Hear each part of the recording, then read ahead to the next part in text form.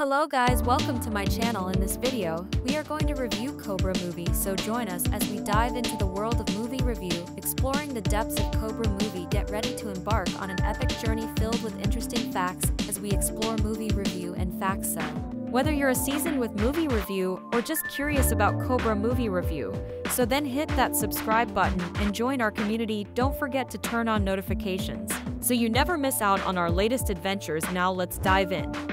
The 1980s delivered some of the greatest action films of all time, and it delivered them rapidly. By 1986, buying a ticket to watch a loose cannon cop recklessly chase down a serial killer was common practice. With so many action films being released in a short amount of time, it was easy for some to fall through the cracks of our cultural conscience. One such film, unfairly maligned, often left out of discussions of 80s action cinema, is George P. Cosmatos' 1986 film, Cobra, starring the one and only Sylvester Stallone. Allow me to make the argument for celebrating this secret masterpiece of 80s action cinema. Cobra follows Sylvester Stallone as Lieutenant Marion Cobra Cabretti on his hunt for a serial killer terrorizing Los Angeles, known as the Night Slasher. Unbeknownst to Cabretti and the entire LAPD, the killings are the work of a fascist cult, the New World. As Cobra unravels the mystery kinda just by being there, the actions of the cult become increasingly violent and unpredictable until it all boils over. The film had a huge opening, making back well over its $25 million budget, but was not well received by critics. To many, this was just another run-of-the-mill action film with a dumb protagonist and an even dumber plot. While the film has gone on to garner a cult following, it is still often left out of discussions of 80s films, action cinema, and Stallone's filmography. But Cobra is a unique action film that has much more to give than what's apparent from the surface. For starters, the film absolutely nails its setting and atmosphere. The scenery is so drenched in neon that it oozes out from hidden La Pleasure dens and into the safety of the daylight. The steel of the New World's axes glint in the light, shimmering like a beacon of doom. Cobra's mirrored aviator sunglasses reflect the heavens and make the bad guys search their inner humanity before being turned to dust by the righteous hand of Marion Cabretti, a man who loves to cut pizza with scissors and keep his gun oil in an egg carton inside the fridge. Every location tells a story and brings us deeper into the nightmare version of lot that Cobra inhabits. Nowhere is safe, and it seems the only people aware of the danger are Cabretti and the New World. The public moves through the dimly lit shopping centers, the seedy motels, and the industrial parking garages with little regard for their surroundings. Opposed to traditional action films, Cobra is lit like the slasher films of its time. It uses shadows to hide violent psychopaths and light to reveal their dangerous intentions. The camera creeps along with the characters, often switching paths from scene to scene and even within scenes. In the world that the film creates, it would be conceivable for Cobra to take care of the cult, cut up some pizza, and head to Crystal Lake to fistfight Jason Voorhees. The other thing that makes Cobra work so well is Sylvester Stallone's performance. He takes command of the screen before we're even introduced to him. The film begins with a man taking hostages in a supermarket, and the only logical response for the LAPD is, "Call the Cobra." He bursts onto the scene in a 1950 Mercury coupe with a license plate that reads, "Awesome 50. He's wearing those mirrored aviators, his jaw is chiseled out of marble, and he already knows what to do. It's somehow confusing and incredibly badass, a feat that only a great like Stallone could achieve. He quickly takes command of the situation inside the grocery store, dodging shotgun blasts, putting civilians in harm's way, and disarming the mad gunman with middle school level wit. Before dispatching the supermarket terror, Cabretti hits him with the film's most infamous line, "You're a disease, and I'm a cure." If Cobra is the cure for the disease of crime, he's not a time-release capsule or a space-age laser. Not anywhere close. He's a doctor from the dark ages making you bite down on a hunk of wood while sawing off your ears to relieve congestion. Once he's done, he'll ask why you're crying and insist you eat an apple, or as he would refer to it, health food. Watching Stallone go toe-to-toe with axe-wielding maniacs is captivating and becomes tense because of how suddenly we realize that they are one and the same. Their face-offs are captivating on a subtextual level, but they're also incredibly fun to watch. About halfway through the film, there is an extended car chase where Stallone bursts through traffic like a bat out of hell to rescue Ingrid, played by Sly's real-life wife of the time, Brigitte Nielsen. We follow the couple as trucks explode on the highway. Cobra drives on the sidewalk. This guy hates civilians. Cars fall apart. Windows shatter from barrages of bullets. And finally, Cobra hits the nitrous boost to outrun the crooks and save his car, and Ingrid. Ingrid was definitely a top 3 priority. Later in the film, Ingrid and Cabretti are hiding out in a motel away from the city, and a small army descends upon them. There are explosions from nowhere, gunshots from everywhere, and armed men running all over the place. This firefight eventually leads to a foundry because of course it does, where Cobra sets multiple people on fire, lurks around in the shadows like a coked-up Batman, and kills every extra from Sons of Anarchy. It's exciting, funny, and chaotic. But there's more to observe than just the explosions. The iconic matchstick perched on Cobra's lips, the Cobra logo, emblazoned on his car and apparel, represent power, stealth, and the lethal force of Marion Cabretti. These images not only reinforce Cobra's identity, but also further place us in the universe that he inhabits. No one is curious why Cobra is the way that he is, it just makes sense. He's the Cobra, it's who he is and what he does. The fashion choices, characterized by Stallone's leather and denim outfits, along with the mirrored aviators, encapsulate the larger-than-life persona of Cobra. These stylized elements capture the essence of the era. The soundtrack infuses the film with an electrifying energy, complementing the on-screen action. The synthesizer-filled tracks and pulsating beats heighten the suspense and adrenaline, creating an unforgettable experience. An incredible montage set to Angel of the City by Robert Tepper takes us all around Leh, and even features David Rash's Succession Hive stand-up, while Cobra harasses everyone who's ever existed. By skillfully employing visual motifs, embracing 80s fashion and music, and utilizing cinematography to create a distinct aesthetic, Cobra cements itself as a true embodiment of the era. Its visuals transport you to a time when action films reigned supreme, capturing the essence of 80s culture and standing as an enduring testament to the era's cinematic legacy. Cobra is a film that shouldn't work. To be fair, it didn't work and hasn't worked for a lot of people. But when we go into a film like this, seeing Sylvester Stallone wearing leather and denim, being called Cobra for an hour and a half, what else can you expect? During the 1980s, the industry became oversaturated with films like this. But in Cobra, Stallone created what is essentially a slasher film married with Commando, or a later Dirty Harry sequel. There does exist a storied X-rated cut of this film, which embraces the slasher aspect of the story to greater effect, even going as far as showing Cobra committing acts of violence on the new world that are on par with their own. However, what we currently have should be evaluated as is, and as it stands. Cobra remains an absolute masterpiece of 80s action cinema. We have amazing uses of montage, full display of the fears of middle America that Ronald Reagan feasted on. There's literally a huge poster of Reagan in Cobra's office, Gary Wright on the soundtrack, neon, real-life sets, and a complete lack of regard for civilian casualties. Cobra's enduring appeal lies in its audacious blend of the slasher and vigilante genres, its atmospheric setting, and Sylvester Stallone's indomitable presence. It's well deserving of a place in the pantheon of cult classics. If you follow UK politics at all, you'll be familiar with the acronym Cobra. When there's a crisis, a Cobra meeting will be organized.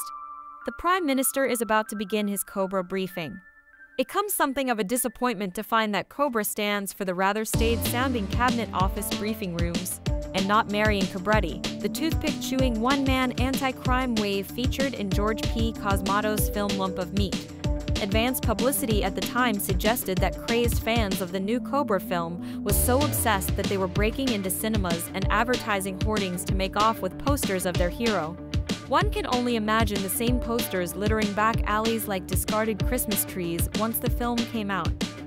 Call the Cobra, someone hisses as a passing gunman starts shooting up the fruit in his local supermarket. Melons, bananas, dates, all are ruthlessly put to the sword in an indiscriminate act, as Mrs. Doubtfire would have it, of drive-by fruiting. Up steps Cobra, with his one good line. As he confronts the rampant fruit hater in the aisles, Cobra mumbles, "I don't shop here." Otherwise, Cobra, as a movie, struggles to deliver the kind of high-octane excitement that, say, Commando does. There's a plot, absurdly palimpsested from Paula Gosling's 1978 novel Fair Game. which requires Cobra to do some witness protection, with cult leader Night Slasher to tackle. Sounds exciting, right? Unfortunately, the local color is bland. Cobra's car looks like something Miss Daisy would enjoy, an old 1950s Mercury, and the witness he's protecting turns out to be Brigitte Nielsen. The records will show that Nielsen made more waves as a celebrity than as an actress, and she doesn't do much here to run against that perception. Meanwhile, Cobra builds to some impressive action, with plot secondary to an extended truck and bike chase, plus a familiar warehouse showdown. But the iconic nature of the character fizzles despite monologues like "crime is the disease, and I'm the cure." Dirty Harry seems to be the model, but Cobra doesn't seem to be on the edge like Clint Eastwood's character. If anything, Cobra seems as much of a menace than the criminals do. That's a bit of a stretch. Cobra goes out of its way as a film to depict a horrific cult of violent crims, aiming to satisfy our bloodlust as Cobra guns them down. But Cobra, the movie, is more about style than content, and what's on screen says more about the vanity of the star and director. A montage of the faces of toy robots intercut with homeless people provides a dash of pretension, but the inclusion of a lengthy Brigitte Nielsen photo shoot dampens any hope of trenchant social commentary. There is no cure for this particular disease, although Amazon Prime are confident you'll be back for more of the same. More Like Cobra runs the advert, which, with a high level of inappropriateness, guides the shell-shocked viewer to rentals for Dirty Grandpa and Aaron Brockovich. They'll never be more like Cobra, and that's probably a relief. It's odd to think this character inspired the toothpick-chewing anti-hero played by Ryan Gosling in Drive.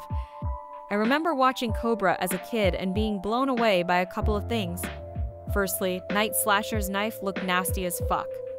This comes as no surprise, because the designer of the knife, Herman Schneider, was working on Stallone's instructions to make a knife that audiences would never forget. A knife that we will see again some 10 years later, featured in Wes Craven's Wishmaster. Secondly, Cobra's car, 1950 Mercury, was such an odd choice for this type of movie that it really stood out. Again, this was Sly's personal car, which he decided to use during filming. And finally, there's the iconic submachine gun with a red laser pointer. The gun in question is Jatomatic, a Finnish creation that first appeared on the scene in 1983. After this personal stroll down memory lane, let's dig in a little deeper into this gem. Cobra follows Marion Cobretti, a smooth but dangerous LAPD cop on a trail of a mysterious night slasher. This is an obvious reference to the Richard Ramirez Aka Night Stalker who terrorized the Greater La area just a couple of years earlier. The deadly band of killers seems to love just clanking their axes together in a rhythmic fashion. That's how fucking dangerous they are. If the poster showing our guy holding a submachine gun, sunglasses, and a matchstick in the corner of his lips didn't convey to you just how cheesy Cobra is, the opening scene sure did. This is one of those entertaining 80s action movies, perfect for having a beer and smoking something. All the characters are one-dimensional, the action is oftentimes silly, and the dialogue laughable. But you will be entertained throughout it all. The macho scenes and moves come off clumsy, but at least you can see where they were going with them. Commando starring Arnold Schwarzenegger came out in 1985 and quickly became the best action macho movie of the 80s. With a short running time of just over 80 minutes, Cobra may not be the best, but it sure is a lot of fun. If for nothing else than the image of young Sly carrying a gun directly pointed at his dick. A gun with a Cobra sigil on its handle, to be more precise. Cobra was directed by George P. Cosmatos. Most folks know Cosmatos as the guy who also directed the films Rambo, First Blood Part 2 1985 that also starred Stallone, and Tombstone 1993. The screenplay was written by the film's star Sylvester Stallone as an adaptation of the novel Fair Game written by Paula Gosling. The main character here is a special type of police officer who goes by the nickname Cobra Stallone, short for Cobretti, who works on a group called the Zombie Squad in charge of doing tasks no other officers want to or can do. Yes, that sounds crazy as much typing it out as it does hearing in the film, but hey, what are you going to do? If you're me, watch the hell out of it. As we first are introduced to the world our hero lives and we witness a man come into a grocery store and then proceed to unload a shotgun in an unrealistic manner into the produce section shouting out crazy nonsense, and then take a group of customers and/or employees hostage with what he says is a bomb. That's when the police have no choice but to call on the big man himself, Cobra. Our hero rides up in this car that really grabs your attention. He gets out with his gun openly holstered, sporting a wicked Cobra decoration on the handle grip, just as you'd expect. This guy is a self-proclaimed badass, and you can tell from his appearance. He also is full of really good and bad one-liners that are sure to make you laugh your absolute ass off. This over-the-top cop is finding himself fighting against a cult of criminals that show no real motive aside from causing chaos. Yes, there's a crazy crime cult, and they even go so far as to use axes crossed and such in these weird, creepy rituals that you witness during the opening of the film. This type of crime is a disease, and there's a cure, Cobra. There's a leader to this crime cult, called the Night Slasher Brian Thompson. His female companion and accomplice are named Nancy Stock Lee Garlington, and the group is comprised of sick individuals who go around with a night slasher and make victims of females at night in a serial killer type manner. They're pretty sick folks, and their real motivation doesn't seem to exist, but hey, that's typical of those sorts of criminals. Some familiar faces that you meet along the way are Cobra's co-workers on the police force, Gonzalez Reni Santoni, Detective Monty Andrew Robinson, and Captain Sears Art Lafleur, as well as a model named Ingrid Brigitte Nielsen. The said model ends up needing Cobra's help and such, as most damsels in distress would when within his proximity. Cobra is one of those over-the-top Stallone action films from the 80s that a lot of us love, even though the film in fairness does lack a lot of real character development and even a motive. Still, it's just one of those popcorn action films people like myself can't help but want to watch, and it always proves to be enjoyable every time. Cobra in this new Blu-ray is presented in the 1.85:1 aspect ratio, as it was shown theatrically. According to IMDb, this was shot on 35mm film using a Reflex 35 Roman 3 and Panavision Panaflex Gold cameras. Scream Factory has given this a new 2K scan of the original film elements. This is for certain worth noting to Blu-ray fans, as the film has previously been released on the format back in 2011. This features an entirely different video transfer than what was found on that older release. The first thing you'll notice here in this transfer is a healthy amount of film grain that has been left intact. The color palette can be pretty bright and vibrant at times, like with the title sequence's bright blood red. Flesh tones come with a tad bit more of a red hue and seem accurate this time around. The black level isn't to a point where it feels like a threshold as it did before. However, it does achieve a pretty solid black level.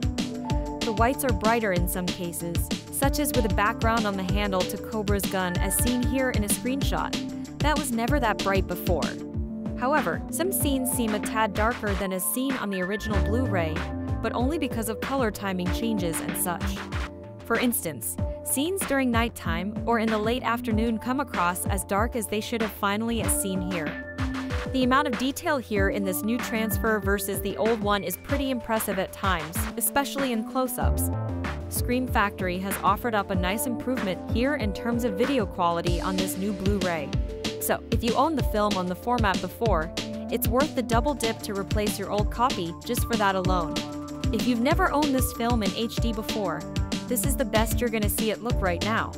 It's a solid video presentation, with its share of somewhat visually impressive moments for an 80s film.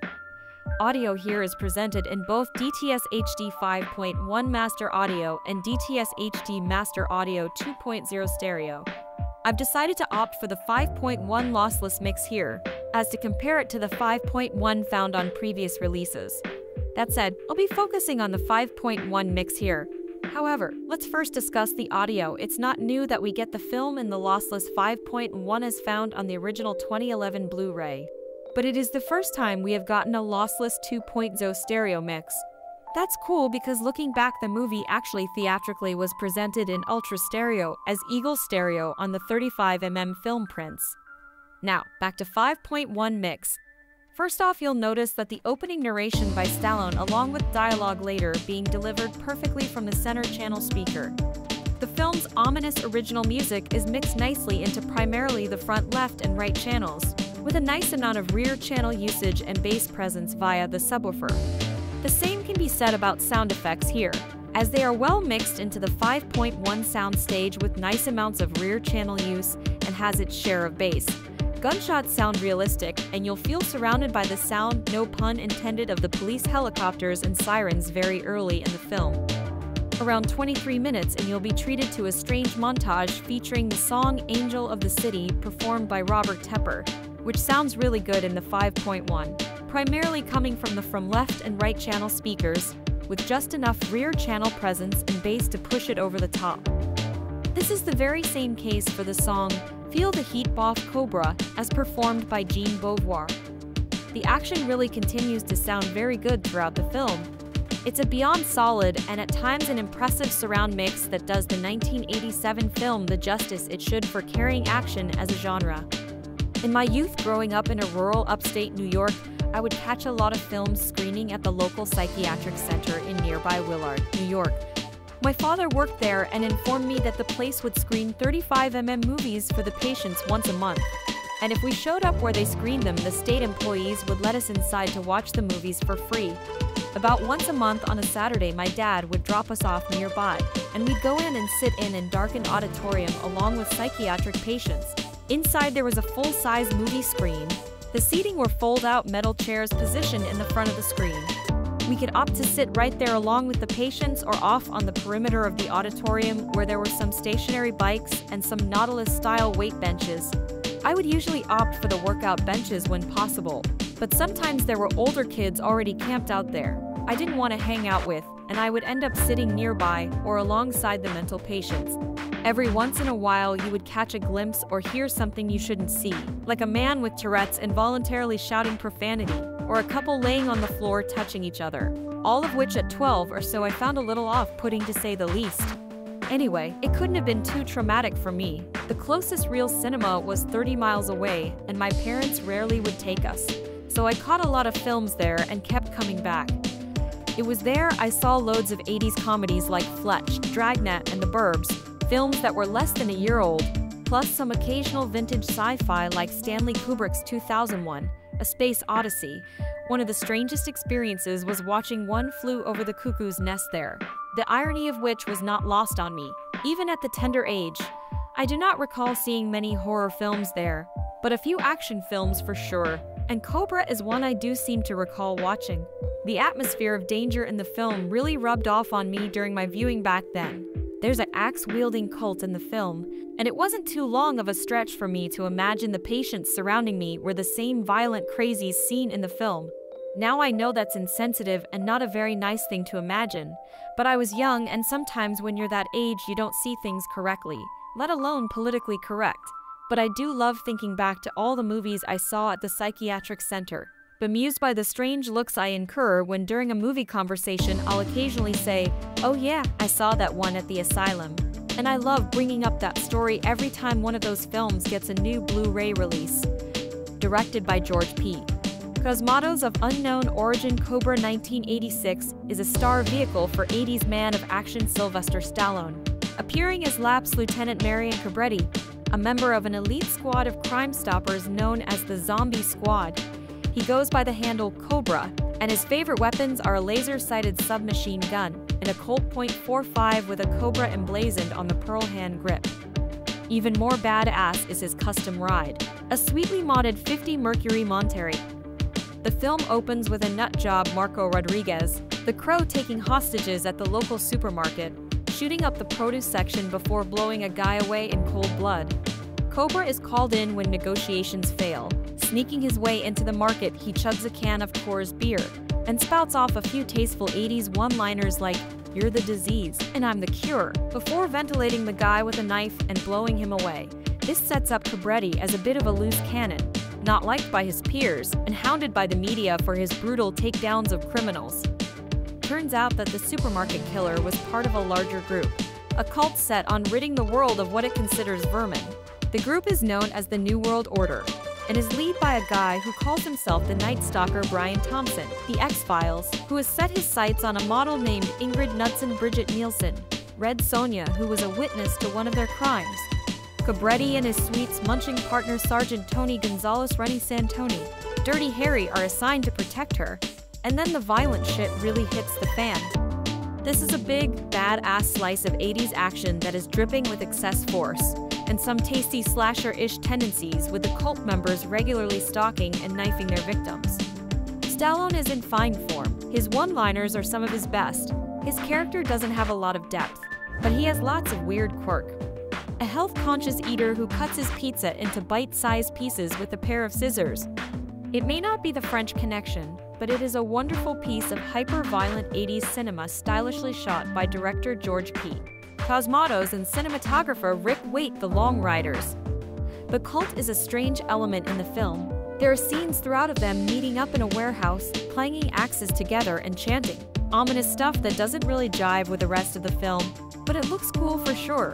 Brian Thompson as the Terminator-esque baddie is imposing and scary. There's not a lot depth to it, but on a surface level he does what he needs to do. And he has a badass looking knife with a spiked handle that is pretty damn cool. Audio video. Cobra arrives on Collector's Edition Blu-ray from Scream Factory with a new 2K scan from an archival interpositive performed by Warner Bros. Having not seen the previous Blu-ray, I cannot compare, but the film looked fantastic. Grain is well managed. The source is clean and free of dirt and blemishes. Colors are nicely saturated and the blacks are deep and in kai. A great-looking presentation with an impressive amount of clarity, depth, and fine detail. Audio comes by way of English DTS HD Ma 2.0 stereo and 5.1 with optional English subtitles. I preferred the stereo track, but the surround does spread around that score nicely. And that awful 80s soundtrack with cuts from John Cafferty and the Beaver Brown Band and the Miami Sound Machine. Terrible music selections on this film. Love the film, hate the music. Screen Factory come through with some great new extras here. Sadly, no interview with Stallone.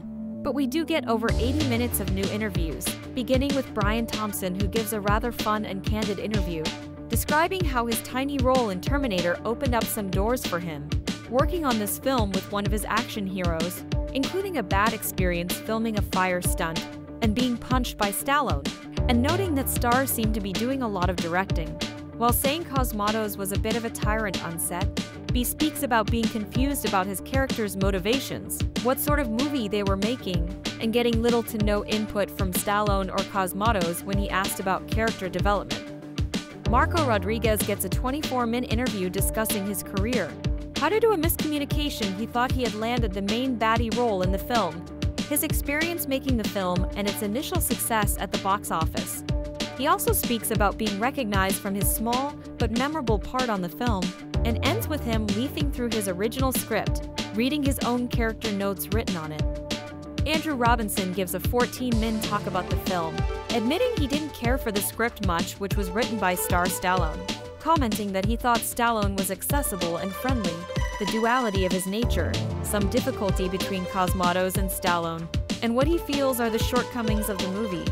Summing it up as just not his sort of movie, he really gives a fun and candid perspective of the film, telling stories he says he dines out on all day. Actress Lee Garlington gives a 9-minute interview, beginning by describing the audition, playing Scrabble with Brian Thompson in between setups, Stallone's security detail, lots of yelling on set, and knocking Stallone down during one of their scenes together. Actor Art LaFleur, who plays hot-tempered Captain Sears, shows up, or an 8-minute interview. He speaks about getting the call for the while he was shooting Zone Troopers 1985 in Italy, meeting Cosmatos, working with him and director Cosmatos, and getting the feeling that both the star and the director were co-directing the film, and working with Andy Robinson, Reni Santoni, and Brian Thompson. The disc is finished up with a teaser trailer, theatrical trailer, and a vintage 8-minute ep-style featurette with interviews with Stallone, Nielsen, director George P.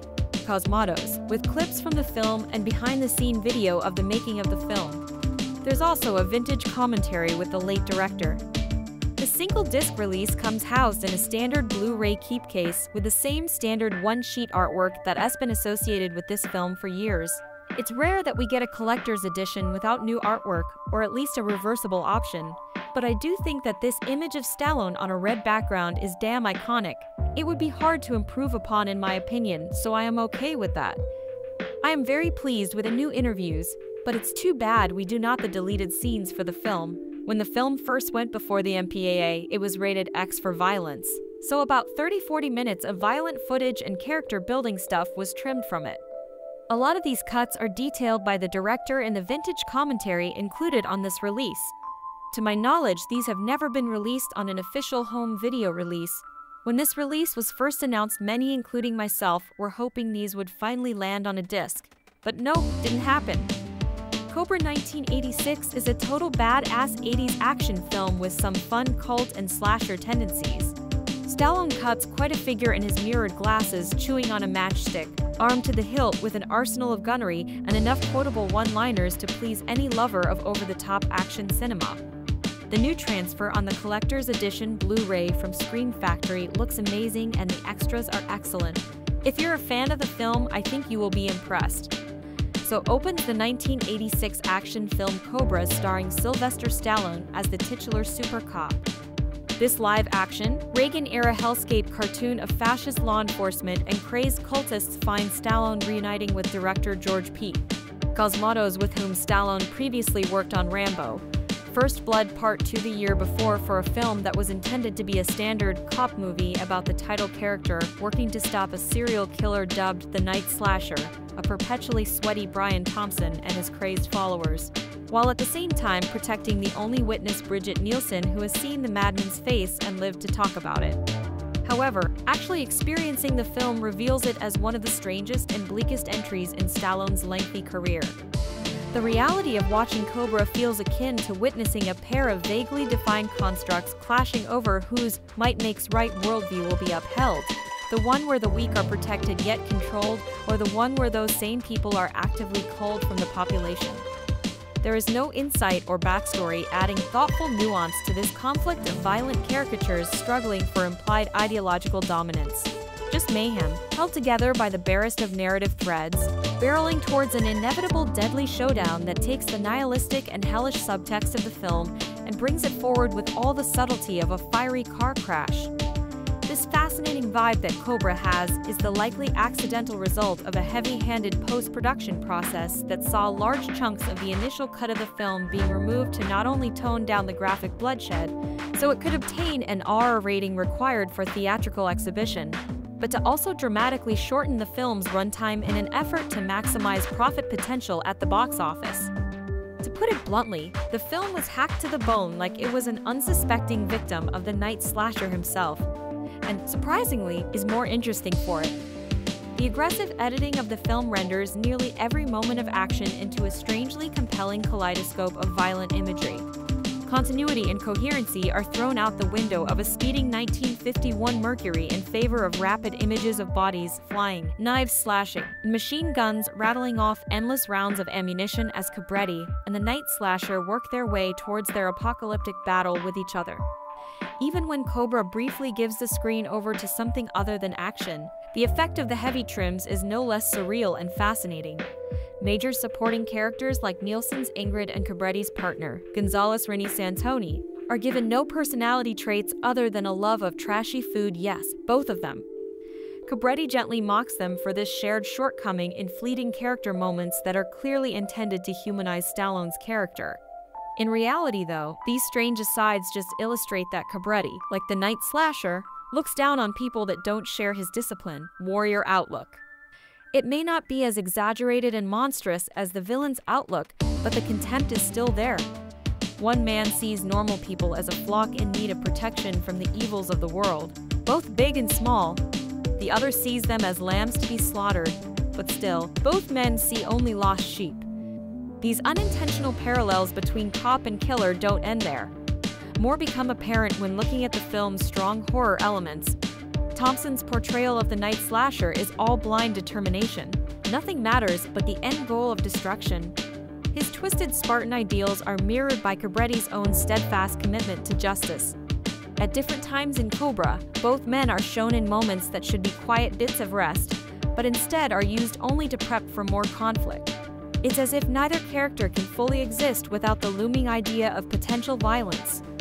Brian Thompson's Night Slasher feels as if he could have stepped out of any number of slasher films from the time period of Cobra's release, with his craggy face, imposing stature, intense stare, and unique weapon of choice, a wickedly exaggerated trench knife that spawned countless flea market knockoffs. It is alright, there is his name. After all, he's a horror archetype dropped into an action film setting and let loose. The horror aesthetic isn't limited to just his look though. Stallone's Cobra with his mirrored sunglasses that obscure most of his face and mostly black outfit including patent leather gloves would fit right in as the killer in a moody giallo, il Cobra Colpus maybe.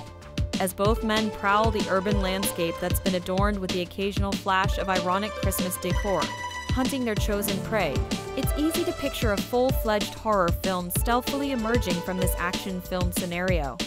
And in a way, that's exactly where the finale ends up. Near the end of the film, after Cobra and Ingrid have survived a zombie-like assault from the night slasher's motorcycle-riding followers, they find themselves cornered in an isolated foundry, literally surrounded by flames and monsters who wish to do them harm.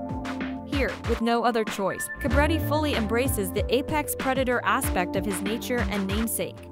He stalks the cultists and dispatches them with a ruthless efficiency that cements him as just as much of a boogeyman as the night slasher.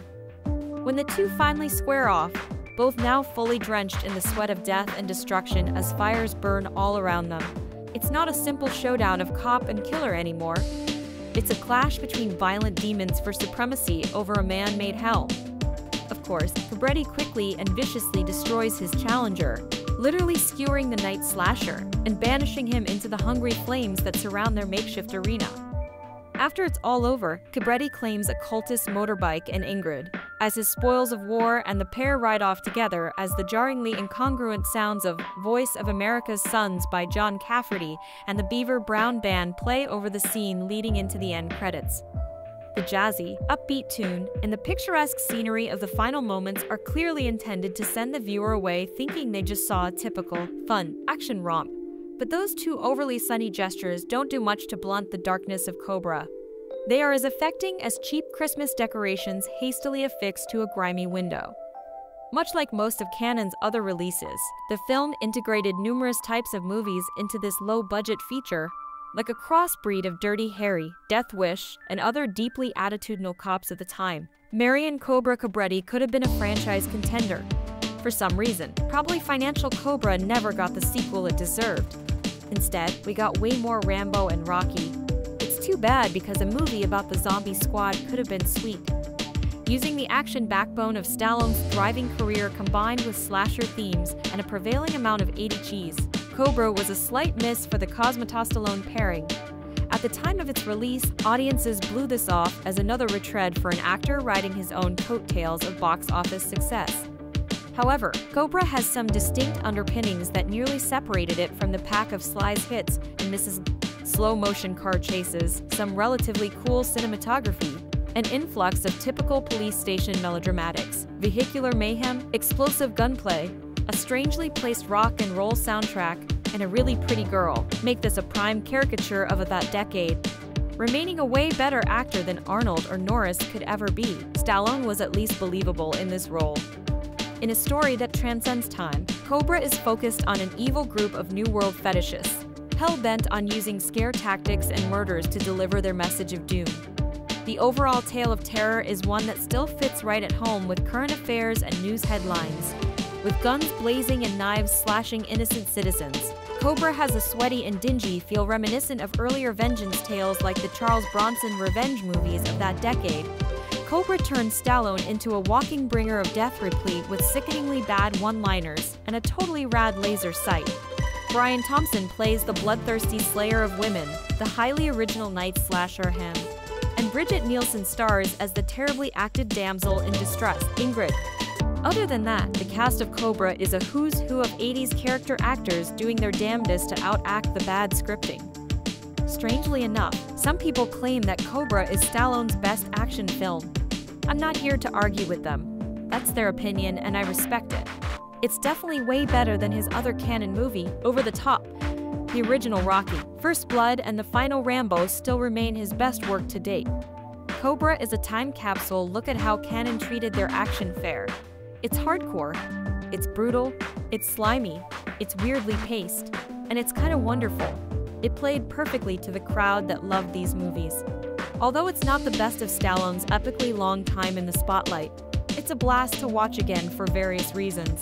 If you've never seen it, do it. Cobra is still cool. As a child who grew up in the 80s, I can safely say that few modern stars have the sheer screen charisma to overcome an abyss of acting talent quite like Sylvester Stallone. In his heyday, he was the prime screen icon, alongside Schwarzenegger, with whom he had a long-running feud, Emilio Estevez, and Eddie Murphy, male performers who rose to prominence more on looks and attitude than dramatic ability. Stallone's early work in the Rocky franchise endeared him to a legion of pugilism fanatics, but it was his decade-long heel turn to bonkers action cinema, with the Rambo franchise, Lock Up and Tango and Cash, as well as George P. Cosmato's Cobra, that cemented him as a legitimate titan of the action genre, and a cool-as-hell figurehead for impressionable young kids who watched his films back in the day. Cobra isn't a particularly good movie. Heck, it sidesteps being poor and hoofs easily into terrible quite quickly. But if you're ever in the mood for a take-no-shit kind of cop, a violent, stupidly inane plot involving a serial-killing cult, and a hot-as-hell Brigitte Nielsen as your damsel in distress, look no further than this outright cult classic from the peak of Stallone's powers.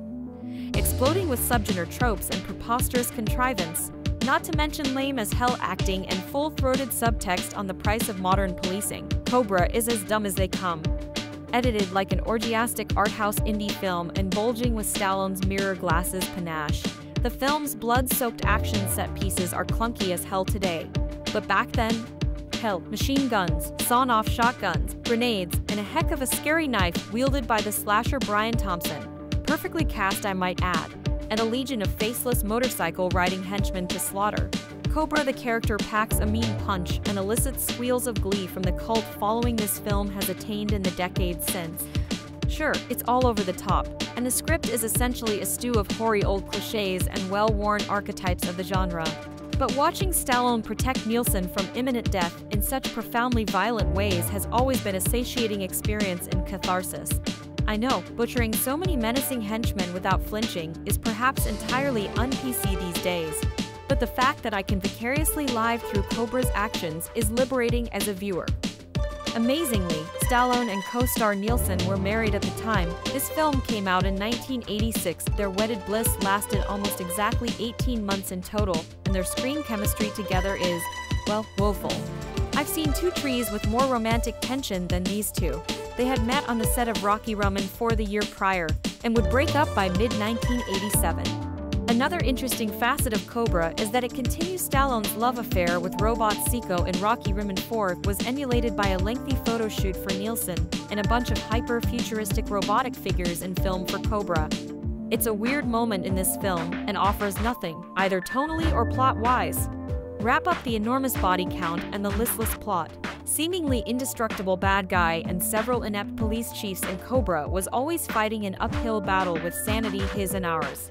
That the film remains as popularly entertaining today is more to do with Stallone's no-fucks-given attitude and Cosmato's batshit insane direction, none of which makes a lick of sense but works in spite of itself. An unadulterated cult classic. In 1980, Sylvester Stallone was arguably the biggest star in Hollywood at the time. After a string of box office successes, he appeared to have the Midas touch. Signed to originally star in the Beverly Hills Cop movie, Stallone, utilizing a clause in his contract, rewrote the screenplay, making it more action-orientated and changing the main character's last name to Cabretti. Stallone would later leave the project after Paramount Pictures balked at the increase in budget from Stallone's rewrite.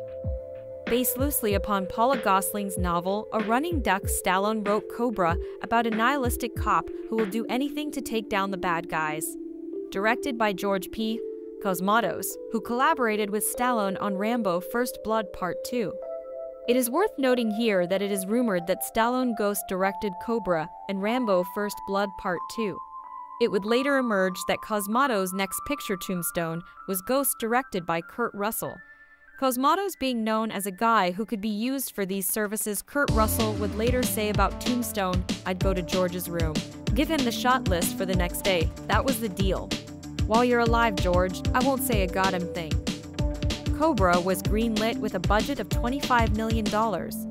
Produced by Golan and Globus, who in the 80s and 90s would shoot out lots of low-budget B-movies with varying degrees of success. Cobra's setting is a seedy, nihilistic Los Angeles where a New World Order biker gang is terrorizing the general public. The night slasher, a sadistic serial killer, trawls the streets in search of his next quarry. When we join the movie, he is about to murder his 16th victim, mutilating her body using a razor-sharp knife. Cue Cobra, a tough detective heading the zombie squad, an extreme splinter group of the LAPD who shoot first and ask questions later, is tasked with finding and eliminating the night slasher.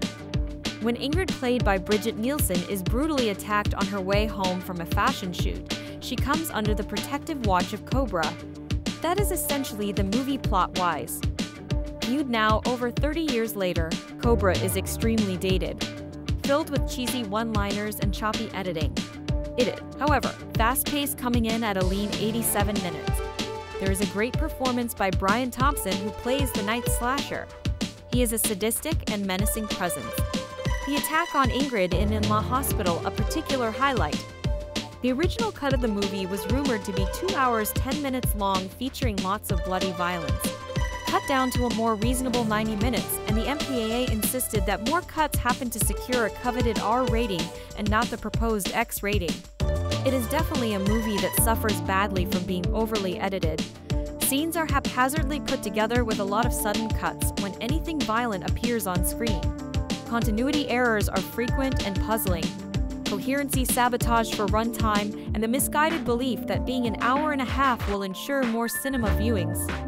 Some of the action scenes were interesting, but again they suffer from poor editing decisions, haphazardly chopping away at any potential coherency and tension. Which is a shame, as it could have been another type of Mad Max. You can easily see that movie as being an inspiration for the finale and the subsequent biker gang chase. In the end, it becomes rinse and repeat, with biker gangs dying theatrical deaths in very similar ways. Cobra using his Jetty Matty automatic weapon, slicing down one gang member after the next. I would argue that a cut with more of the violence intact would have made for a better viewing experience. As it stands, the movie is part slasher movie, part action movie, with a tiny bit of romance tacked onto it. Stallone, for the most part, revels in this persona, delivering a cool, cold performance. It is clearly his movie, front and center like Dirty Harry. Every other character is thrown into the background, which, given some of the poor dialogue, isn't necessarily a bad idea. It's a shame Warner Brothers didn't accept the B-grade aesthetics and embrace more of the violent, sleazy elements. Still, for a movie which garnered 6 Razzie Awards, it did quite well, taking in an estimated $160 million at the box office. For a while, a sequel was planned, but this was abandoned. Stallone recently hinted at a reemergence, so maybe an older Cobra may eventually hit the screens in future. The 1980s delivered some of the greatest action films of all time, and it delivered them rapidly. By 1986, buying a ticket to watch a loose cannon cop recklessly chase down a serial killer was common practice. With so many action films being released in a short amount of time, it was easy for some to fall through the cracks of our cultural conscience. One such film, unfairly maligned, often left out of discussions of 80s action cinema, is George P. Cosmatos' 1986 film, Cobra, starring the one and only Sly Stallone. Allow me to make the argument for celebrating this secret masterpiece of 80s action cinema. Cobra follows Sylvester Stallone as Lieutenant Marion Cobra Cabretti on his hunt for a serial killer terrorizing Los Angeles, known as the Night Slasher. Unbeknownst to Cabretti and the entire LAPD, the killings are the work of a fascist cult, the New World. As Cobra unravels the mystery kinda just by being there, the actions of the cult become increasingly violent and unpredictable until it all boils over. The film had a huge opening, making back well over its $25 million budget, but was not well received by critics. To many, this was just another run-of-the-mill action film with a dumb protagonist and an even dumber plot. While the film has gone on to garner a cult following, it is still often left out of discussions of 80s films, action cinema, and Stallone's filmography. But Cobra is a unique action film that has much more to give than what's apparent from the surface. For starters, the film absolutely nails its setting and atmosphere. The scenery is so drenched in neon that it oozes out from hidden La Pleasure dens and into the safety of the daylight. The steel of the New World's axes glint in the light, shimmering like a beacon of doom. Cobra's mirrored aviator sunglasses reflect the heavens and make the bad guys search their inner humanity before being turned to dust by the righteous hand of Marion Cabretti. a man who loves to cut pizza with scissors and keep his gun oil in an egg carton inside the fridge. Every location tells a story and brings us deeper into the nightmare version of lot that Cobra inhabits. Nowhere is safe, and it seems the only people aware of the danger are Cobretti and the New World. The public moves through the dimly lit shopping centers, the seedy motels, and the industrial parking garages with little regard for their surroundings. Opposed to traditional action films, Cobra is lit like the slasher films of its time. It uses shadows to hide violent psychopaths and light to reveal their dangerous intentions. The camera creeps along with the characters, often switching paths from scene to scene and even within scenes. In the world that the film creates, it would be conceivable for Cobra to take care of the cult, cut up some pizza, and head to Crystal Lake to fistfight Jason Voorhees. The other thing that makes Cobra work so well is Sylvester Stallone's performance. He takes command of the screen before we're even introduced to him. The film begins with a man taking hostages in a supermarket, and the only logical response for the LAPD is, "Call the Cobra." He bursts onto the scene in a 1950 Mercury coupe with a license plate that reads, "Awesome 50. He's wearing those mirrored aviators, his jaw is chiseled out of marble, and he already knows what to do. It's somehow confusing and incredibly badass, a feat that only a great like Stallone could achieve. He quickly takes command of the situation inside the grocery store, dodging shotgun blasts, putting civilians in harm's way, and disarming the mad gunman with middle school-level wit. Before dispatching the supermarket terror, Cobretti hits him with the film's most infamous line, "You're a disease, and I'm a cure." If Cobra is the cure for the disease of crime, he's not a time-release capsule or a space-age laser. Not anywhere close. He's a doctor from the dark ages making you bite down on a hunk of wood while sawing off your ears to relieve congestion. Once he's done, he'll ask why you're crying and insist you eat an apple, or as he would refer to it, health food. Watching Stallone go toe-to-toe with axe-wielding maniacs is captivating and becomes tense because of how suddenly we realize that they are one and the same. Their face-offs are captivating on a subtextual level, but they're also incredibly fun to watch. About halfway through the film, there is an extended car chase where Stallone bursts through traffic like a bat out of hell to rescue Ingrid, played by Sly's real-life wife of the time, Brigitte Nielsen. We follow the couple as trucks explode on the highway. Cobra drives on the sidewalk. This guy hates civilians. Cars fall apart. Windows shatter from barrages of bullets.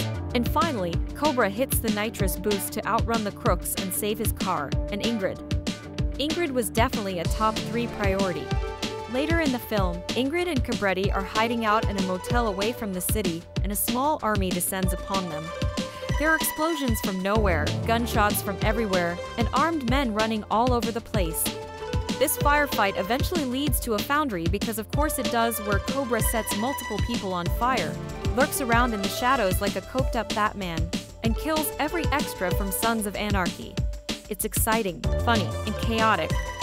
But there's more to observe than just the explosions. The iconic matchstick perched on Cobra's lips, the Cobra logo, emblazoned on his car and apparel, represent power, stealth, and the lethal force of Marion Cobretti. These images not only reinforce Cobra's identity, but also further place us in the universe that he inhabits. No one is curious why Cobra is the way that he is, it just makes sense. He's the Cobra, it's who he is and what he does. The fashion choices, characterized by Stallone's leather and denim outfits, along with the mirrored aviators, encapsulate the larger-than-life persona of Cobra. These stylized elements capture the essence of the era.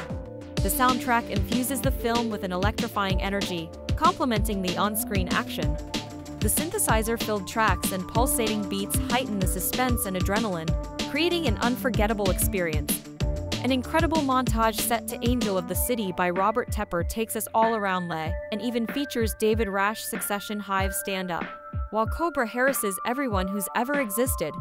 By skillfully employing visual motifs, embracing 80s fashion and music, and utilizing cinematography to create a distinct aesthetic, Cobra cements itself as a true embodiment of the era. Its visuals transport you to a time when action films reigned supreme, capturing the essence of 80s culture and standing as an enduring testament to the era's cinematic legacy. Cobra is a film that shouldn't work. To be fair, it didn't work and hasn't worked for a lot of people. But when we go into a film like this, seeing Sylvester Stallone wearing leather and denim, being called Cobra for an hour and a half, what else can you expect? During the 1980s, the industry became oversaturated with films like this. But in Cobra, Stallone created what is essentially a slasher film married with Commando, or a later Dirty Harry sequel. There does exist a storied X-rated cut of this film, which embraces the slasher aspect of the story to greater effect, even going as far as showing Cobra committing acts of violence on the new world that are on par with their own. However, what we currently have should be evaluated as is, and as it stands, Cobra remains an absolute masterpiece of 80s action cinema. We have amazing uses of montage, full display of the fears of middle America that Ronald Reagan feasted on. There's literally a huge poster of Reagan in Cobra's office, Gary Wright on the soundtrack, neon, real-life sets, and a complete lack of regard for civilian casualties. Cobra's enduring appeal lies in its audacious blend of the slasher and vigilante genres, its atmospheric setting, and Sylvester Stallone's indomitable presence. It's well deserving of a place in the pantheon of cult classics. If you follow UK politics at all, you'll be familiar with the acronym Cobra. When there's a crisis, a Cobra meeting will be organized. The Prime Minister is about to begin his Cobra briefing. It comes something of a disappointment to find that Cobra stands for the rather staid-sounding cabinet office briefing rooms, and not Marion Cobretti, the toothpick-chewing one-man anti-crime wave featured in George P. Cosmato's film Lump of Meat.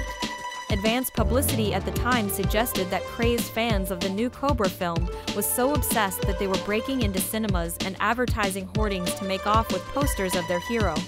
One can only imagine the same posters littering back alleys like discarded Christmas trees once the film came out. Call the Cobra, someone hisses as a passing gunman starts shooting up the fruit in his local supermarket. Melons, bananas, dates, all are ruthlessly put to the sword in an indiscriminate act, as Mrs. Doubtfire would have it, of drive-by fruiting. Up steps Cobra with his one good line. As he confronts the rampant fruit hater in the aisles, Cobra mumbles, "I don't shop here." Otherwise, Cobra, as a movie, struggles to deliver the kind of high-octane excitement that, say, Commando does. There's a plot, absurdly palimpsested from Paula Gosling's 1978 novel Fair Game, which requires Cobra to do some witness protection, with cult leader Night Slasher to tackle. Sounds exciting, right? Unfortunately, the local color is bland. Cobra's car looks like something Miss Daisy would enjoy, an old 1950s Mercury, and the witness he's protecting turns out to be Brigitte Nielsen. The records will show that Nielsen made more waves as a celebrity than as an actress, and she doesn't do much here to run against that perception. Meanwhile, Cobra builds to some impressive action, with plot secondary to an extended truck and bike chase, plus a familiar warehouse showdown. But the iconic nature of the character fizzles despite monologues like "Crime is the disease, and I'm the cure." Dirty Harry seems to be the model, but Cobra doesn't seem to be on the edge like Clint Eastwood's character. If anything, Cobra seems as much of a menace than the criminals do. That's a bit of a stretch. Cobra goes out of its way as a film to depict a horrific cult of violent crims, aiming to satisfy our bloodlust as Cobra guns them down. But Cobra, the movie, is more about style than content, and what's on screen says more about the vanity of the star and director. A montage of the faces of toy robots intercut with homeless people provides a dash of pretension, but the inclusion of a lengthy Brigitte Nielsen photo shoot dampens any hope of trenchant social commentary. There is no cure for this particular disease, although Amazon Prime are confident you'll be back for more of the same. More Like Cobra runs the advert, which, with a high level of inappropriateness, guides the shell-shocked viewer to rentals for Dirty Grandpa and Aaron Brockovich. They'll never be more like Cobra, and that's probably a relief. It's odd to think this character inspired the toothpick-chewing anti-hero played by Ryan Gosling in Drive. I remember watching Cobra as a kid and being blown away by a couple of things. Firstly, Night Slasher's knife looked nasty as fuck. This comes as no surprise, because the designer of the knife, Herman Schneider, was working on Stallone's instructions to make a knife that audiences would never forget. A knife that we will see again some 10 years later, featured in Wes Craven's Wishmaster. Secondly, Cobra's car, 1950 Mercury, was such an odd choice for this type of movie that it really stood out. Again, this was Sly's personal car, which he decided to use during filming. And finally, there's the iconic submachine gun with a red laser pointer. The gun in question is Jadamatic, a Finnish creation that first appeared on the scene in 1983. After this personal stroll down memory lane, let's dig in a little deeper into this gem. Cobra follows Marion Cobretti, a smooth but dangerous LAPD cop on a trail of a mysterious night slasher. This is an obvious reference to the Richard Ramirez Aka Night Stalker who terrorized the Greater La area just a couple of years earlier. The deadly band of killers seems to love just clanking their axes together in a rhythmic fashion. That's how fucking dangerous they are. If the poster showing our guy holding a submachine gun, sunglasses, and a matchstick in the corner of his lips didn't convey to you just how cheesy Cobra is, the opening scene sure did. This is one of those entertaining 80s action movies, perfect for having a beer and smoking something. All the characters are one-dimensional, the action is oftentimes silly, and the dialogue laughable. But you will be entertained throughout it all. The macho scenes and moves come off clumsy, but at least you can see where they were going with them. Commando starring Arnold Schwarzenegger came out in 1985 and quickly became the best action macho movie of the 80s. With a short running time of just over 80 minutes, Cobra may not be the best, but it sure is a lot of fun. If for nothing else than the image of young Sly carrying a gun directly pointed at his dick. A gun with a Cobra sigil on its handle, to be more precise. Cobra was directed by George P. Cosmatos. Most folks know Cosmatos as the guy who also directed the films Rambo, First Blood Part 2 1985 that also starred Stallone, and Tombstone 1993. The screenplay was written by the film's star Sylvester Stallone as an adaptation of the novel Fair Game written by Paula Gosling. The main character here is a special type of police officer who goes by the nickname Cobra Stallone, short for Cobretti, who works on a group called the Zombie Squad in charge of doing tasks no other officers want to or can do. Yes, that sounds crazy as much typing it out as it does hearing in the film, but hey, what are you going to do? If you're me, watch the hell out of it. As we first are introduced to the world, our hero lives and we witness a man come into a grocery store and then proceed to unload a shotgun in an unrealistic manner into the produce section shouting out crazy nonsense, and then take a group of customers and/or employees hostage with what he says is a bomb. That's when they, the police, have no choice but to call on the big man himself, Cobra. Our hero rides up in this car that really grabs your attention. He gets out with his gun openly holstered, sporting a wicked Cobra decoration on the handle grip, just as you'd expect. This guy is a self-proclaimed badass, and you can tell from his appearance. He also is full of really good and bad one-liners that are sure to make you laugh your absolute ass off. This over-the-top cop is finding himself fighting against a cult of criminals that show no real motive aside from causing chaos. Yes, there's a crazy crime cult, and they even go so far as to use axes crossed, and such in these weird, creepy rituals that you witness during the opening of the film. This type of crime is a disease, and there's a cure, Cobra. There's a leader to this crime cult, called the Night Slasher Brian Thompson. His female companion and accomplice are named Nancy Stock Lee Garlington, and the group is comprised of sick individuals who go around with a night slasher and make victims of females at night in a serial killer type manner. They're pretty sick folks, and their real motivation doesn't seem to exist, but hey, that's typical of those sorts of criminals. Some familiar faces that you meet along the way are Cobra's co-workers on the police force Gonzalez Reni Santoni, Detective Monty Andrew Robinson, and Captain Sears Art Lafleur, as well as a model named Ingrid Brigitte Nielsen. The said model ends up needing Cobra's help and such, as most damsels in distress would when within his proximity. Cobra is one of those over-the-top Stallone action films from the 80s that a lot of us love, even though the film in fairness does lack a lot of real character development and even a motive. Still, it's just one of those popcorn action films people like myself can't help but want to watch, and it always proves to be enjoyable every time. Cobra in this new Blu-ray is presented in the 1.85:1 aspect ratio, as it was shown theatrically. According to IMDb, this was shot on 35mm film using a Reflex 35 Roman 3 and Panavision Panaflex Gold cameras. Scream Factory has given this a new 2K scan of the original film elements. This is for certain worth noting to Blu-ray fans, as the film has previously been released on the format back in 2011. This features an entirely different video transfer than what was found on that older release. The first thing you'll notice here in this transfer is a healthy amount of film grain that has been left intact. The color palette can be pretty bright and vibrant at times, like with the title sequence's bright blood red. Flesh tones come with a tad bit more of a red hue and seem accurate this time around. The black level isn't to a point where it feels like a threshold as it did before. However, it does achieve a pretty solid black level. The whites are brighter in some cases, such as with a background on the handle to Cobra's gun as seen here in a screenshot. That was never that bright before. However, some scenes seem a tad darker than as seen on the original Blu-ray, but only because of color timing changes and such. For instance, scenes during nighttime or in the late afternoon come across as dark as they should have finally as seen here. The amount of detail here in this new transfer versus the old one is pretty impressive at times, especially in close-ups. Screen Factory has offered up a nice improvement here in terms of video quality on this new Blu-ray.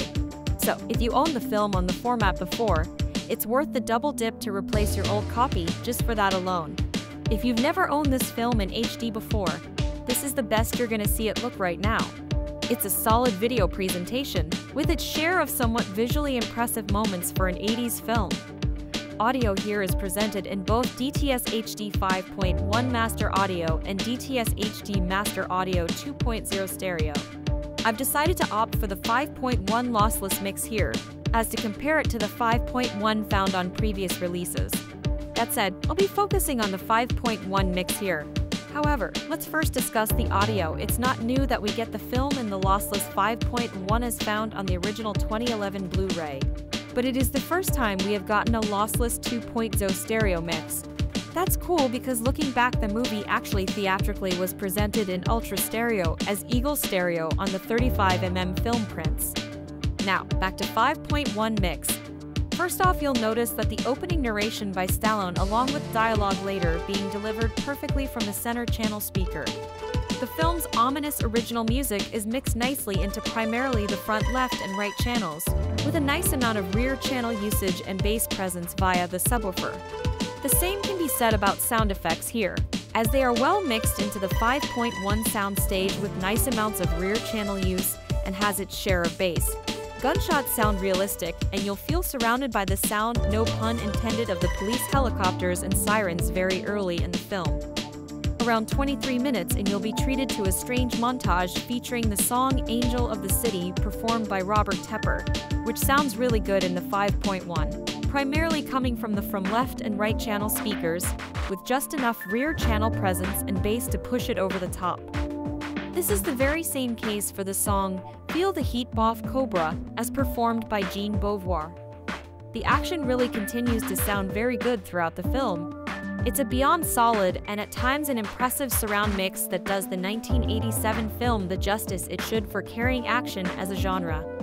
In my youth growing up in a rural upstate New York, I would catch a lot of films screening at the local psychiatric center in nearby Willard, New York. My father worked there and informed me that the place would screen 35mm movies for the patients once a month.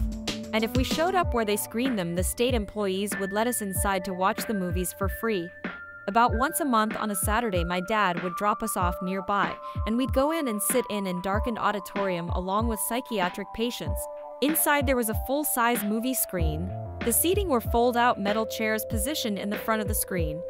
We could opt to sit right there along with the patients or off on the perimeter of the auditorium where there were some stationary bikes and some Nautilus-style weight benches.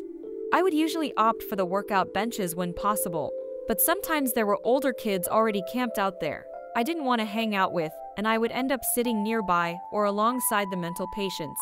Every once in a while you would catch a glimpse or hear something you shouldn't see, like a man with Tourette's involuntarily shouting profanity, or a couple laying on the floor touching each other. All of which at 12 or so I found a little off-putting to say the least. Anyway, it couldn't have been too traumatic for me. The closest real cinema was 30 miles away, and my parents rarely would take us. So I caught a lot of films there and kept coming back. It was there I saw loads of 80s comedies like Fletch, Dragnet, and The Burbs, films that were less than a year old, plus some occasional vintage sci-fi like Stanley Kubrick's 2001, A Space Odyssey. One of the strangest experiences was watching One Flew Over the Cuckoo's Nest there, the irony of which was not lost on me, even at the tender age.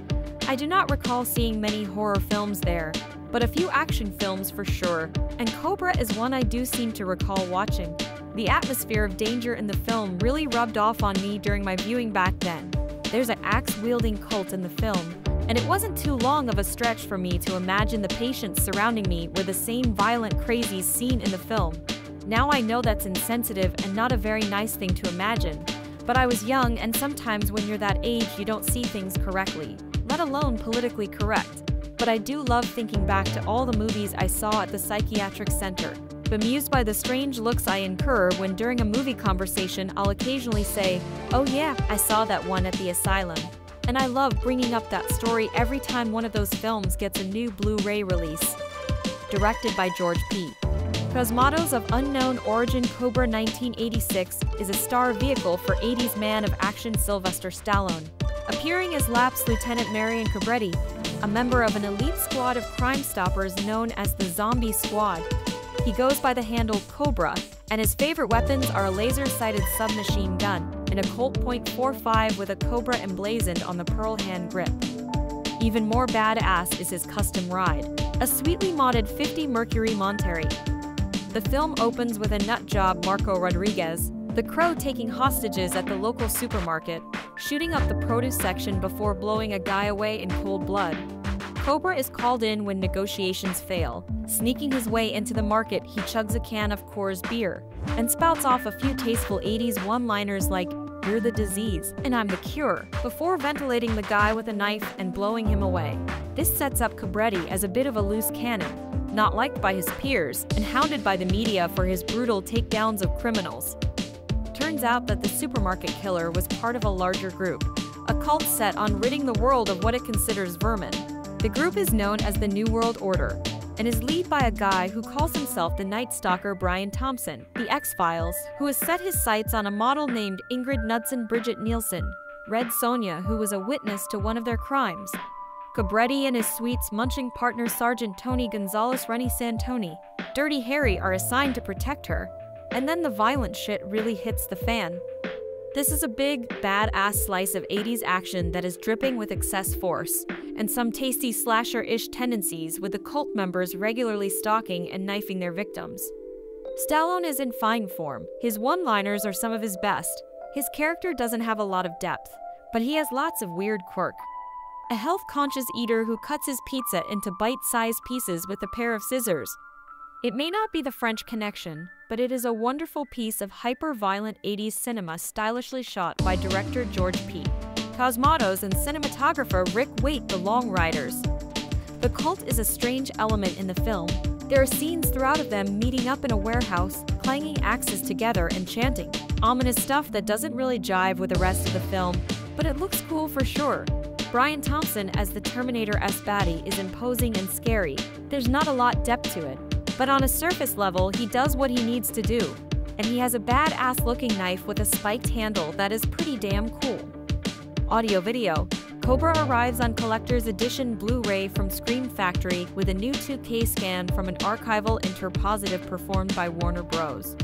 Having not seen the previous Blu-ray, I cannot compare, but the film looked fantastic. Grain is well managed. The source is clean and free of dirt and blemishes. Colors are nicely saturated, and the blacks are deep and in kai. A great-looking presentation with an impressive amount of clarity, depth, and fine detail. Audio comes by way of English DTS HD Ma 2.0 stereo and 5.1 with optional English subtitles. I preferred the stereo track, but the surround does spread around that score nicely. And that awful 80s soundtrack with cuts from John Cafferty and the Beaver Brown Band and the Miami Sound Machine. Terrible music selections on this film. Love the film, hate the music. Scream Factory come through with some great new extras here. Sadly, no interview with Stallone. But we do get over 80 minutes of new interviews, beginning with Brian Thompson, who gives a rather fun and candid interview, describing how his tiny role in Terminator opened up some doors for him, working on this film with one of his action heroes, including a bad experience filming a fire stunt, and being punched by Stallone, and noting that stars seem to be doing a lot of directing. While saying Cosmatos was a bit of a tyrant on set, he speaks about being confused about his character's motivations, what sort of movie they were making, and getting little to no input from Stallone or Cosmatos when he asked about character development. Marco Rodriguez gets a 24-minute interview discussing his career. How due to a miscommunication he thought he had landed the main baddie role in the film, his experience making the film, and its initial success at the box office. He also speaks about being recognized from his small but memorable part on the film, and ends with him leafing through his original script, reading his own character notes written on it. Andrew Robinson gives a 14-minute talk about the film, admitting he didn't care for the script much, which was written by star Stallone, commenting that he thought Stallone was accessible and friendly, the duality of his nature, some difficulty between Cosmatos and Stallone, and what he feels are the shortcomings of the movie. Summing it up as just not his sort of movie, he really gives a fun and candid perspective of the film, telling stories he says he dines out on all day. Actress Lee Garlington gives a 9-minute interview, beginning by describing the audition, playing Scrabble with Brian Thompson in between setups, Stallone's security detail, lots of yelling on set, and knocking Stallone down during one of their scenes together. Actor Art LaFleur, who plays hot-tempered Captain Sears, shows up or an 8-minute interview. He speaks about getting the call for the while he was shooting Zone Troopers 1985 in Italy, meeting Cosmatos, working with him and director Cosmatos, and getting the feeling that both the star and the director were co-directing the film, and working with Andy Robinson, Reni Santoni, and Brian Thompson. The disc is finished up with a teaser trailer, theatrical trailer, and a vintage 8-minute epic-style featurette with interviews with Stallone, Nielsen, director George P. Cosmatos, with clips from the film and behind-the-scene video of the making of the film. There's also a vintage commentary with the late director. The single disc release comes housed in a standard Blu-ray keep case with the same standard one-sheet artwork that has been associated with this film for years. It's rare that we get a collector's edition without new artwork, or at least a reversible option, but I do think that this image of Stallone on a red background is damn iconic. It would be hard to improve upon in my opinion, so I am okay with that. I am very pleased with the new interviews, but it's too bad we do not the deleted scenes for the film. When the film first went before the MPAA, it was rated X for violence, so about 30-40 minutes of violent footage and character building stuff was trimmed from it. A lot of these cuts are detailed by the director in the vintage commentary included on this release. To my knowledge, these have never been released on an official home video release. When this release was first announced, many, including myself, were hoping these would finally land on a disc. But nope, didn't happen. Cobra 1986 is a total badass 80s action film with some fun cult and slasher tendencies. Stallone cuts quite a figure in his mirrored glasses, chewing on a matchstick, armed to the hilt with an arsenal of gunnery and enough quotable one-liners to please any lover of over-the-top action cinema. The new transfer on the collector's edition Blu-ray from Scream Factory looks amazing and the extras are excellent. If you're a fan of the film, I think you will be impressed. So opens the 1986 action film Cobra starring Sylvester Stallone as the titular super cop. This live-action, Reagan-era hellscape cartoon of fascist law enforcement and crazed cultists finds Stallone reuniting with director George P. Cosmatos, with whom Stallone previously worked on Rambo, First Blood Part 2 the year before, for a film that was intended to be a standard cop movie about the title character working to stop a serial killer dubbed the Night Slasher, a perpetually sweaty Brian Thompson and his crazed followers, while at the same time protecting the only witness Brigitte Nielsen, who has seen the madman's face and lived to talk about it. However, actually experiencing the film reveals it as one of the strangest and bleakest entries in Stallone's lengthy career. The reality of watching Cobra feels akin to witnessing a pair of vaguely defined constructs clashing over whose might makes right worldview will be upheld, the one where the weak are protected yet controlled, or the one where those same people are actively culled from the population. There is no insight or backstory adding thoughtful nuance to this conflict of violent caricatures struggling for implied ideological dominance. Just mayhem, held together by the barest of narrative threads, barreling towards an inevitable deadly showdown that takes the nihilistic and hellish subtext of the film and brings it forward with all the subtlety of a fiery car crash. This fascinating vibe that Cobra has is the likely accidental result of a heavy-handed post-production process that saw large chunks of the initial cut of the film being removed to not only tone down the graphic bloodshed, so it could obtain an R rating required for theatrical exhibition.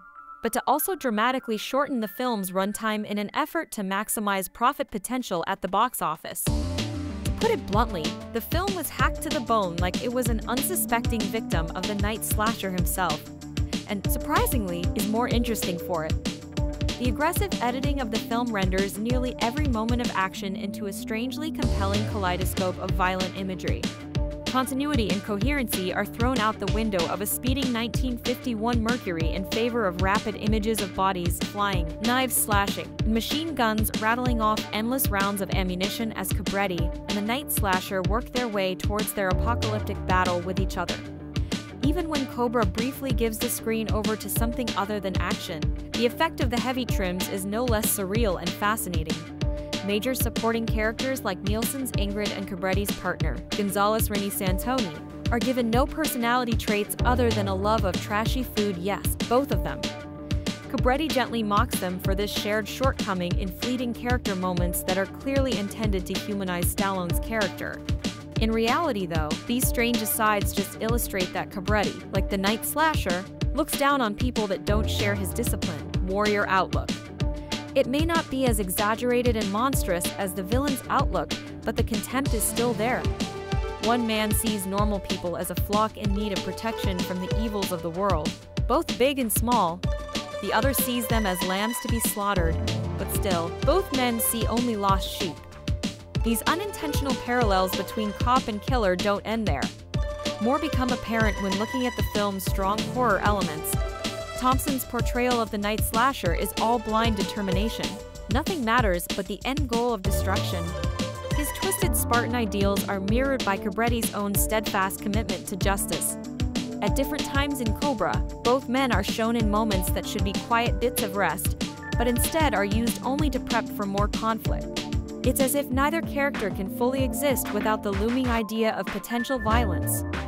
Brian Thompson's night slasher feels as if he could have stepped out of any number of slasher films from the time period of Cobra's release, with his craggy face, imposing stature, intense stare, and unique weapon of choice, a wickedly exaggerated trench knife that spawned countless flea market knockoffs. It is all right, there is his name. After all, he's a horror archetype dropped into an action film setting and let loose. The horror aesthetic isn't limited to just his look, though. Stallone's Cabretti with his mirrored sunglasses that obscure most of his face and mostly black outfit including patent leather gloves would fit right in as the killer in a moody giallo, il Cobra Culpus maybe. As both men prowl the urban landscape that's been adorned with the occasional flash of ironic Christmas decor, hunting their chosen prey, it's easy to picture a full-fledged horror film stealthily emerging from this action film scenario. And in a way, that's exactly where the finale ends up. Near the end of the film, after Cabretti and Ingrid have survived a zombie-like assault from the night slasher's motorcycle-riding followers, they find themselves cornered in an isolated foundry, literally surrounded by flames and monsters who wish to do them harm. Here, with no other choice, Cabretti fully embraces the apex predator aspect of his nature and namesake. He stalks the cultists and dispatches them with a ruthless efficiency that cements him as just as much of a boogeyman as the night slasher. When the two finally square off, both now fully drenched in the sweat of death and destruction as fires burn all around them, it's not a simple showdown of cop and killer anymore. It's a clash between violent demons for supremacy over a man-made hell. Of course, Cabretti quickly and viciously destroys his challenger, literally skewering the night slasher and banishing him into the hungry flames that surround their makeshift arena. After it's all over, Cabretti claims a cultist motorbike and Ingrid as his spoils of war, and the pair ride off together as the jarringly incongruent sounds of Voice of America's Sons by John Cafferty and the Beaver Brown Band play over the scene leading into the end credits. The jazzy, upbeat tune and the picturesque scenery of the final moments are clearly intended to send the viewer away thinking they just saw a typical, fun, action romp. But those two overly sunny gestures don't do much to blunt the darkness of Cobra. They are as affecting as cheap Christmas decorations hastily affixed to a grimy window. Much like most of Cannon's other releases, the film integrated numerous types of movies into this low-budget feature, like a crossbreed of Dirty Harry, Death Wish, and other deeply attitudinal cops of the time. Marion Cobra Cabretti could have been a franchise contender. For some reason, probably financial Cobra never got the sequel it deserved. Instead, we got way more Rambo and Rocky. It's too bad because a movie about the zombie squad could have been sweet. Using the action backbone of Stallone's thriving career combined with slasher themes and a prevailing amount of 80 cheese, Cobra was a slight miss for the Cosma-Stallone pairing. At the time of its release, audiences blew this off as another retread for an actor riding his own coattails of box office success. However, Cobra has some distinct underpinnings that nearly separated it from the pack of Sly's hits and misses: slow-motion car chases, some relatively cool cinematography, an influx of typical police station melodramatics, vehicular mayhem, explosive gunplay, a strangely placed rock and roll soundtrack, and a really pretty girl make this a prime caricature of that decade.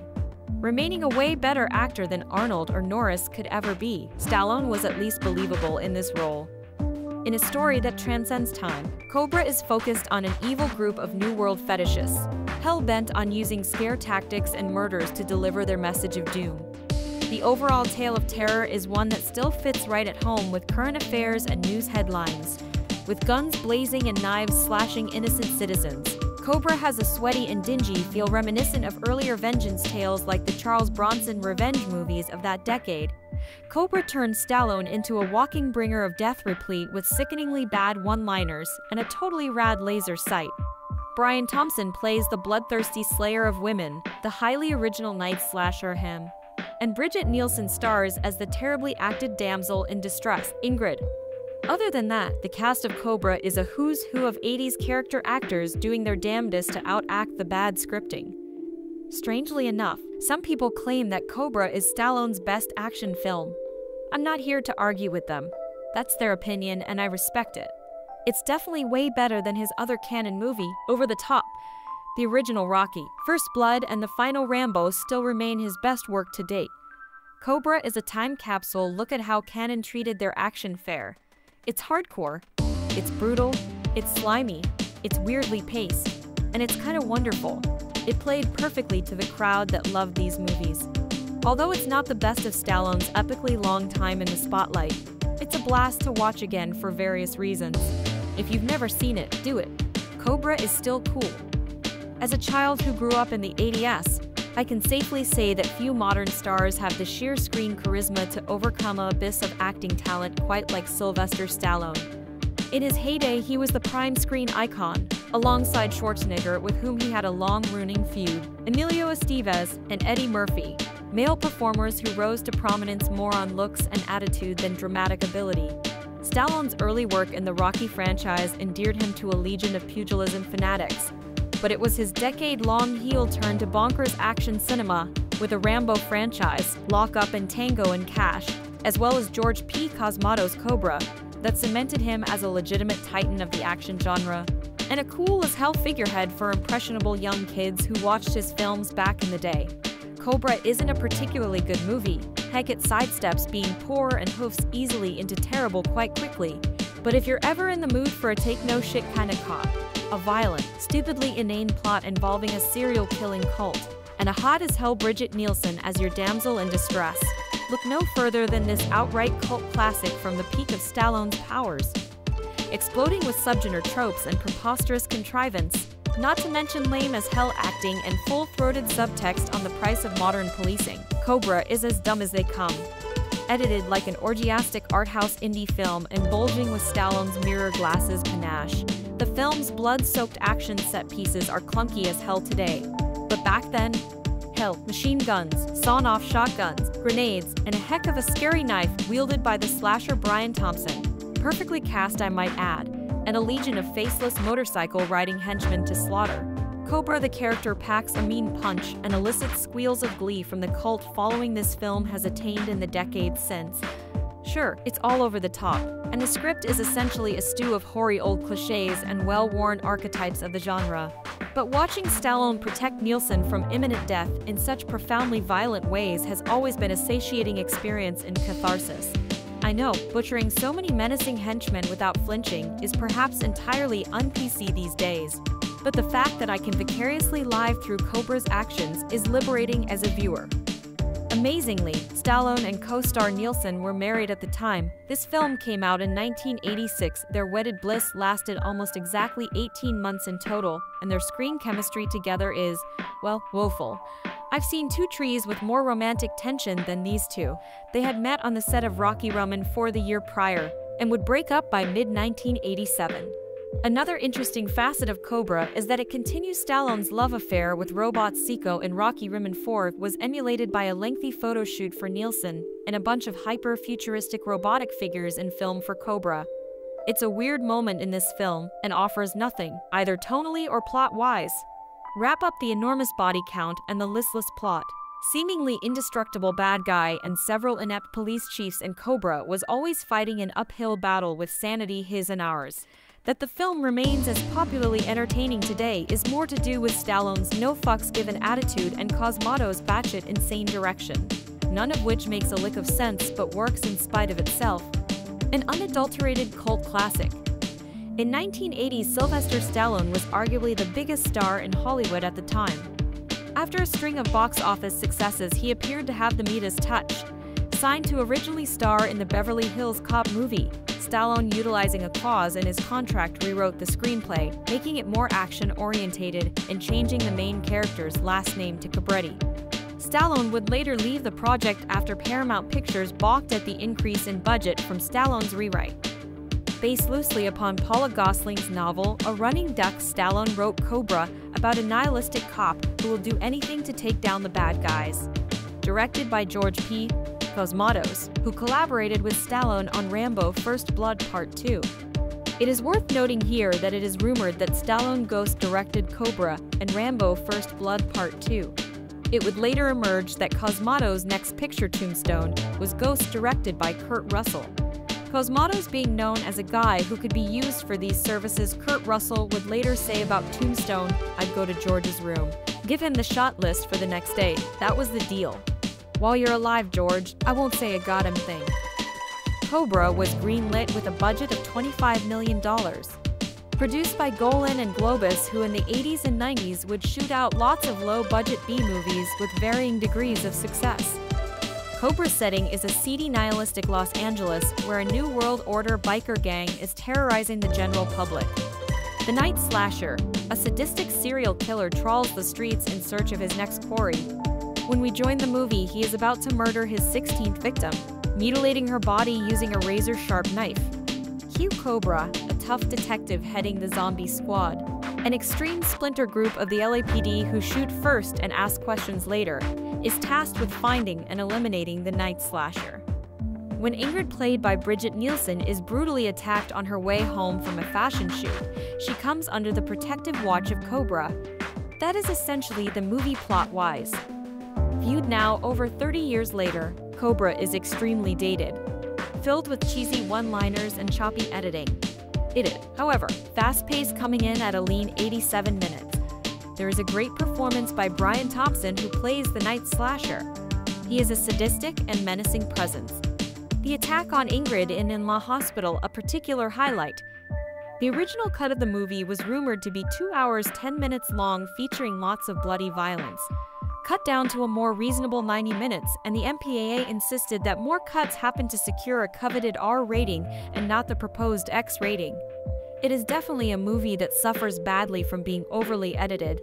Scenes are haphazardly put together with a lot of sudden cuts when anything violent appears on screen. Continuity errors are frequent and puzzling. Coherency sabotage for runtime, and the misguided belief that being an hour and a half will ensure more cinema viewings. Some of the action scenes were interesting, but again they suffer from poor editing decisions, haphazardly chopping away at any potential coherency and tension. Which is a shame, as it could have been another type of Mad Max. You can easily see that movie as being an inspiration for the finale and the subsequent biker gang chase. In the end, it becomes rinse and repeat with biker gangs dying theatrical deaths in very similar ways. Cobra using his Jedi Matty automatic weapon, slicing down one gang member after the next. I would argue that a cut with more of the violence intact would have made for a better viewing experience. As it stands, the movie is part slasher movie, part action movie, with a tiny bit of romance tacked onto it. Stallone for the most part revels in this persona, delivering a cool, cold performance. It is clearly his movie, front and center like Dirty Harry. Every other character is thrown into the background, which given some of the poor dialogue isn't necessarily a bad idea. It's a shame Warner Brothers didn't accept the B-grade aesthetics and embrace more of the violent, sleazy elements. Still, for a movie which garnered 6 Razzie Awards, it did quite well, taking in an estimated $160 million at the box office. For a while, a sequel was planned, but this was abandoned. Stallone recently hinted at a reemergence, so maybe an older Cobra may eventually hit the screens in future.